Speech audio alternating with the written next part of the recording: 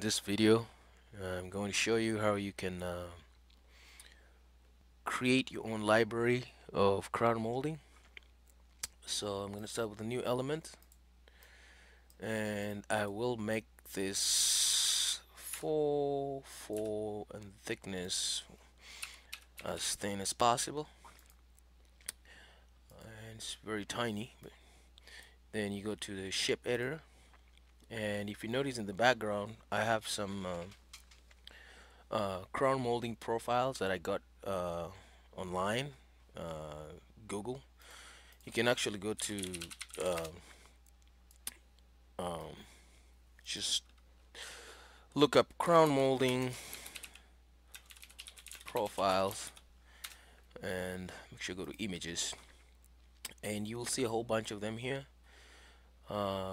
You don't want to use them for commercial, uh, not for commercial unless of course because some of these are copyrighted.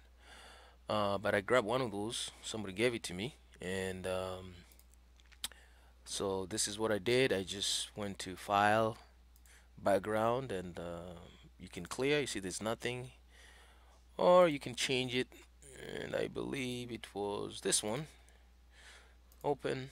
And by the way, you can change the transparency if you want it too dark or just a little bit, and then you just click close. The reason why I do this is because it's a lot easier to trace it. So control A, and I want to do this one here. Okay, so just follow the lines.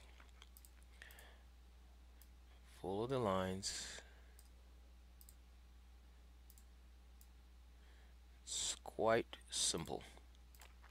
You always go anti-clockwise all the time. Alright, let me zoom in, make sure I don't miss anything.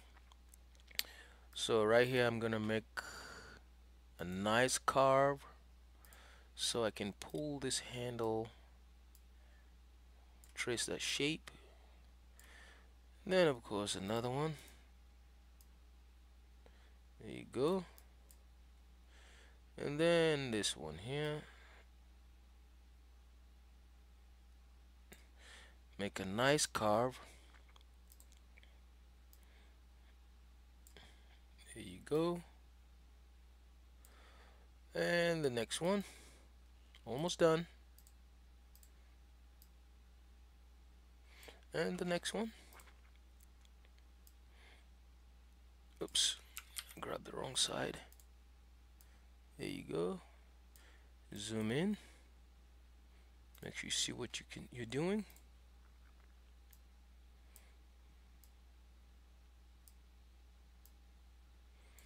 Alright, and the next one, and I think we're done.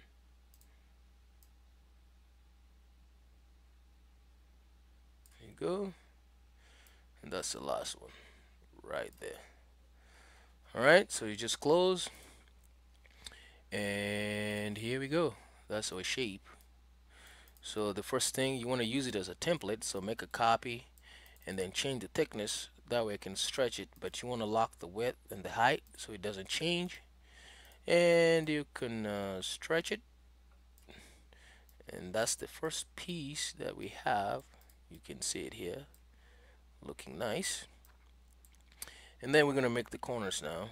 So we're making a 90-degree corner for the crown molding, and I will show you how to make other angles as well.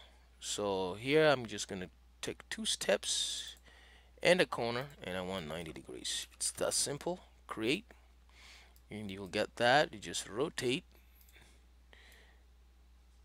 and you can see it's sitting there very nicely. You really need to make only just one, because the rest now you can just make copies.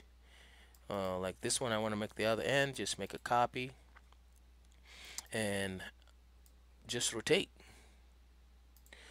like that, and it's that simple. And make sure it's aligned nicely. Now another cool feature that you want to make sure you use, you want to lock the ends, make sure nothing can be resized, but the middle one you only lock the depth because we want to be able to stretch it to whatever size. So I lock those two, and then I'm just going to group it and give it a name, crown molding. There you go. So now I can just resize if I want to whatever size, you know. Say you don't want the corner shape, the angle, you want it round. That's easy. I can just select both sides, control, select that one and that one. Go to lathe, and this time I'm gonna remove the steps to zero. Sorry, to zero. No corners, just 90, and you'll see what I mean. Apply and check that out. It's round. All right. So if you want now, you can add this to your library. Add to library, name it whatever. You can also um, set up different angles, like maybe a 45-degree. Let's try that. That'll give us a nice angle, just like that. And then I'm gonna rotate that. Let me turn off the lights. I'm gonna rotate that to 45 degrees angle, just like that. No, other side. So 1, 2, and that will give us a nice curvy shape if you align to the right. Make sure it's aligned nicely, just like that. And of course I can make it 90 again. 2 steps, corner. Oops. Can control Z to undo, and we're going to try make this become a corner. Step 1, maybe step 2 in a corner. There you go. So now we're making that nice 145 angle. And of course, if you want to extend this other section, I'll just copy that, resize it, right? Rotate that to 90 degrees. I mean to 45. And then I like to work on the plan view, so I can join them really nice like that. I'm holding down my shift to override collision, and it will just snap like that. So now I have a nice one, and of course you can do the same for the other side. I would just copy that and make sure it's on the other side same way. If you have any questions, give me a call, 574-314-6741, or visit pro100usa.com. Thank you.